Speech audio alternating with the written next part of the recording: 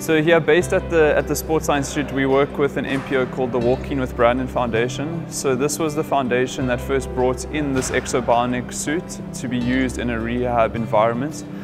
The suit primarily works with sensors on the feet. So as the patient is weight bearing and shifting their weight, as we would lean sideways and then forwards as we step, the suit picks up those movements, and then with motors in the hips and the knees, it then triggers a step.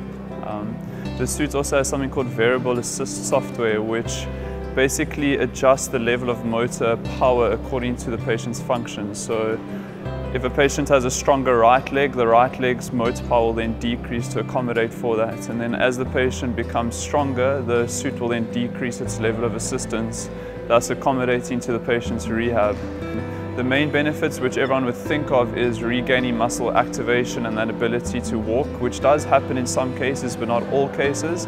I got injured 2016, February on the 27th, and then I've been hospitalized for more than a year.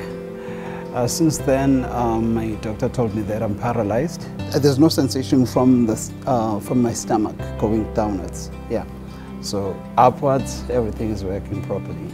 And with the EKSO, that's what I wish I can walk again. You know, it's some sort of assisting me.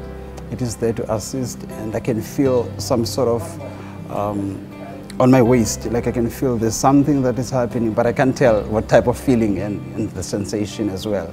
And it's a great feeling that I can be able to move and shift, you know, using the EKSO.